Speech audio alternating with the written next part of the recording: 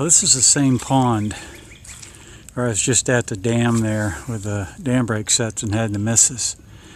But this is something, and you learn. I'm learning all the time. As a northern trapper, when I find beaver dams, beaver lodges, or activity, there will be cuttings. They come in, cut the trees, cut small brush, but there's always cuttings for any activity.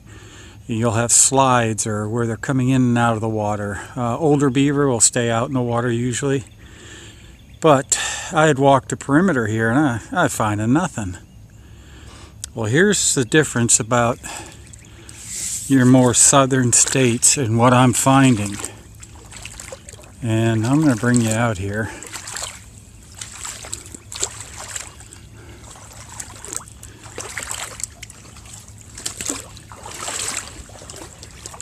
In these southern states, there's a vegetation that the beaver eat. They don't always cut trees or have to eat the bark to find their food. And this is an area that is an example. Well, there's a start of some vegetation. You'll see there's really none in this entire area here. Then you get over here and you're going to see this heavy vegetation. And it's pretty heavy everywhere, except where the beaver are moving and eating. Now, once I figured that out finally, and you can see down here, I'm walking right in a channel. It's a pretty big channel. It's a deep channel. But the vegetation is totally gone. Here you have it. Of course, here's their channel.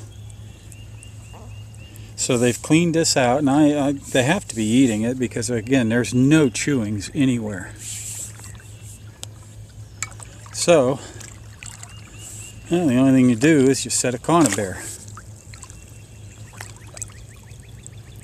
And when the gods smile on you, you make a catch.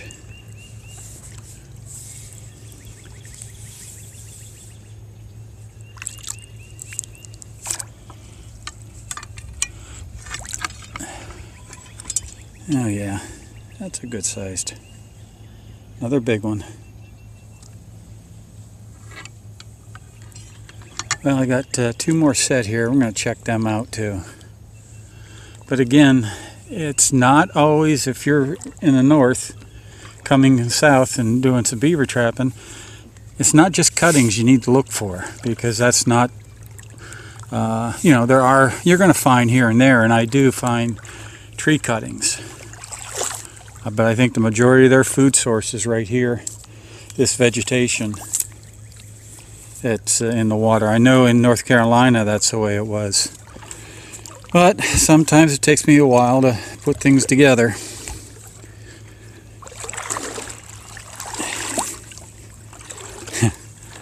I keep sinking.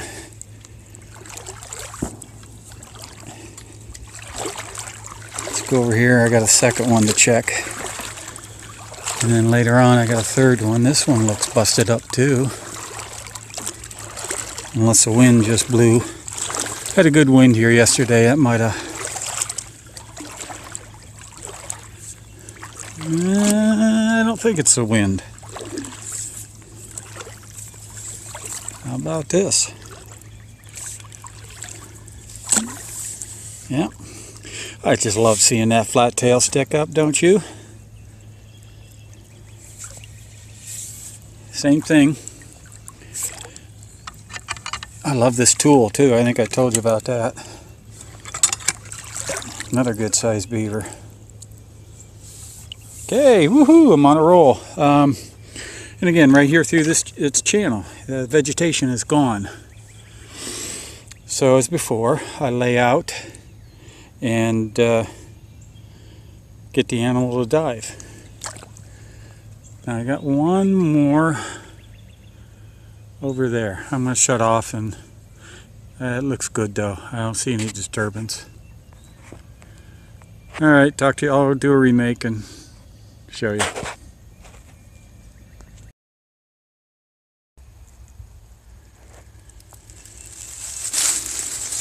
Well, these are the two I pulled out of the pond, and they're both male.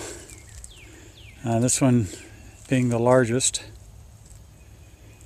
and I don't know, 25, 30 pound, 25 pound maybe, 20, whatever. Smaller beaver. That's the first beaver of that size I've caught since I've been here.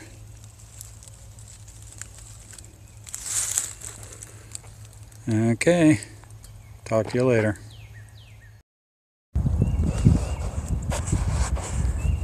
Well, you can recognize this. This is Mud Pond. This water has not cleared up since a week almost. So it's some disturbance upstream somewhere. Well, I caught one beaver here.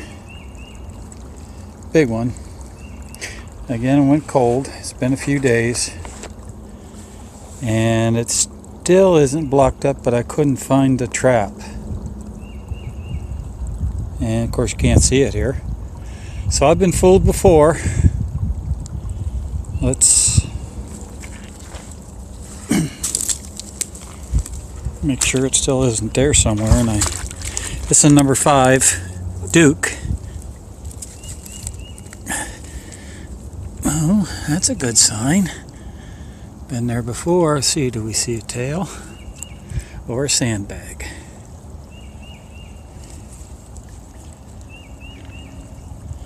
I don't see a tail. The trap is all the way down there. Exciting. There's some weight to it. That sandbag. No. Hey, there's a head. Looks like front foot. Whoa, that's heavy. Good Lord. Should be a female.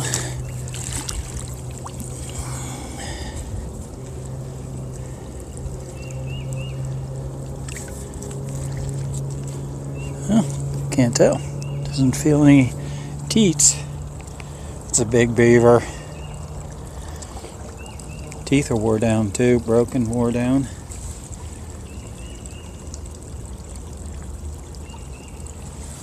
Nice front foot. I guess that's ideally what I'm going for. Keeps them down. They drown quick. Everything worked right. Okay. That's 3 for today. Woohoo! We're cooking. Don't you just love it? I can't say that enough.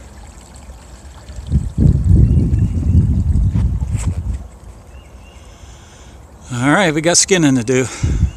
See you later.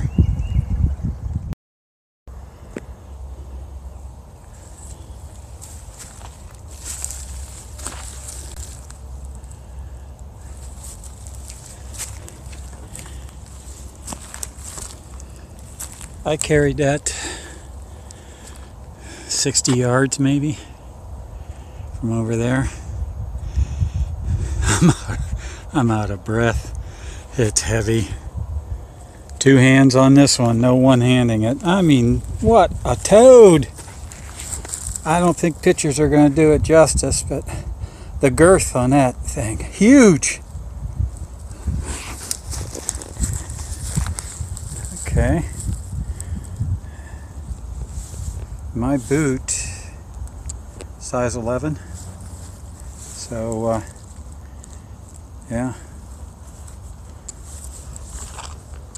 This thing's huge.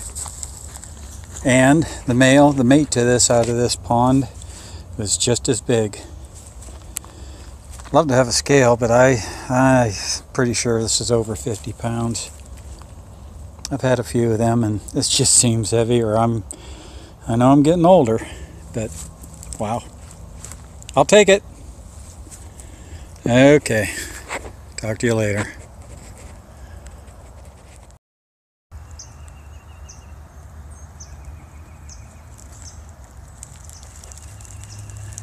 Well, surprise, surprise, we're at a beaver pond.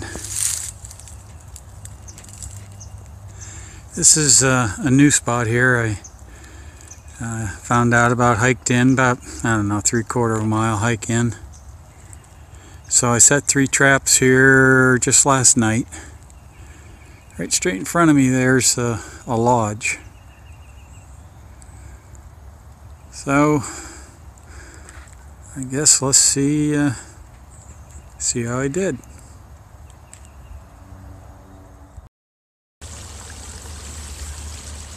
Well, here was the first check, and I just opened this back up. This was again a dam break, and it was plugged up though. Now I did set this with a number 5 Duke double long spring, which is becoming my go-to trap. I pulled on the wire a little bit, and hey, what we get? Flat tail. Let's try to do this one-handed. That is just set last night. Oh man.